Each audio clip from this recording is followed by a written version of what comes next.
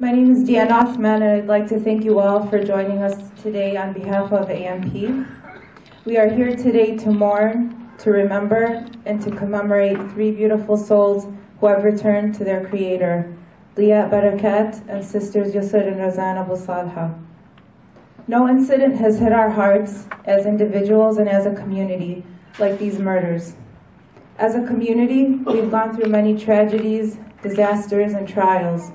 However, no other incident has impacted our community in the manner these three deaths have. The sense of grief Muslim Americans felt following these vicious murders has been overwhelming. So many of us felt that we had so much in common with these inspirational people. We felt like we knew them. Diat, Yusr, and Razan reminded us of our college roommates, our high school friends, our brothers, our sisters, our spouses. They reminded us of ourselves. And we all had the trembling feeling that deep down in our hearts that we could have been in that same situation, that it could have been any one of us, and we would never have expected it.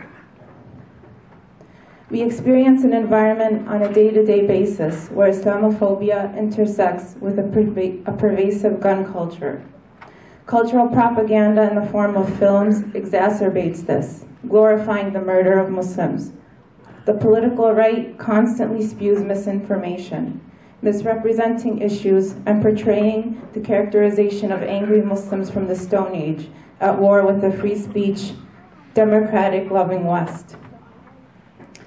Islamophobia is real. It is palpable, and there is evidence of its growing presence. From these heinous murders to the burning of a mosque in Houston, to the beating of a man in a Dearborn grocery store. Ignoring all of these incidents, failing to attribute them to a growing trend will only worsen the problem. These three victims exemplified what it means to be an American and what it means to be a Muslim. They were educated. They were socially responsible. They were humanitarians who were models in every sense of the word. They epitomized the essence of American Islam. And to deny that this crime was based on hate, based on bigotry, based on fear of the other, is to minimize their deaths and to overlook them as an unfortunate accident.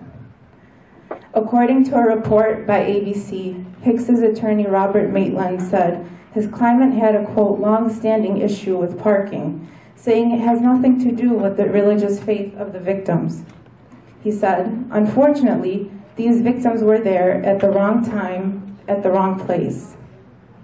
Isolated incident was the preferred language of Ripley Rand, the local U.S. attorney, who said that he saw no reason to treat the targeting and assassination of these people as part of a targeted campaign against Muslims, as if a broader conspiracy were needed for his crime to have greater significance. Being in the wrong place at the wrong time indicates that they were victims of an unfortunate accident, not murdered in cold blood. But these young Muslims who died at the hands of a killer, these young Muslims who died at the hands of a killer be portrayed as having been complicit in their own deaths, as being in the wrong place at the wrong time? Dying by being in the wrong place at the wrong time means being the victim of a tragic accident, not being intentionally murdered. By refusing to acknowledge the motive behind this act, by refusing to declare, yes, there is an agenda out there is a sentiment of unfounded, baseless hatred against Muslims, is to ensure that an act like this could happen again. We cannot allow this to be relegated to an issue over parking, divorced from the killer's ideology or from the victims' identities. In the words of journalist Philip Gorovich, who recently wrote an article in The New Yorker, he said, "We're being asked to imagine that these killings are a private tragedy, not some big public deal, not terrorism, not even like terrorism.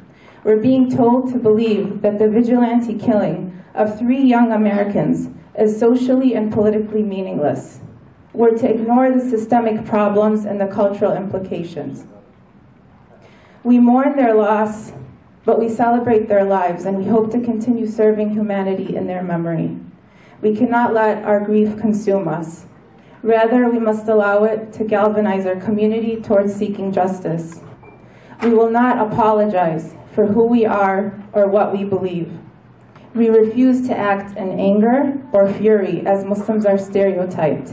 We will act with understanding, with an awareness of God's greater plan, a plan that we cannot comprehend in our limited consciousness.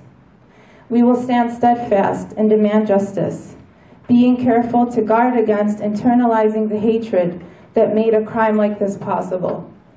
No one has exemplified this more than the family affected by this loss. Diet's brother Faris told MSNBC's Chris Hayes that the family felt honored that God had tested them with this tragedy because he knew they were strong enough in their faith to handle it. That is what Islam is.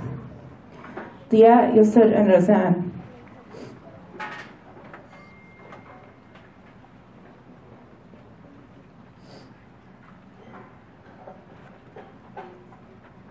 We're proud of who you are.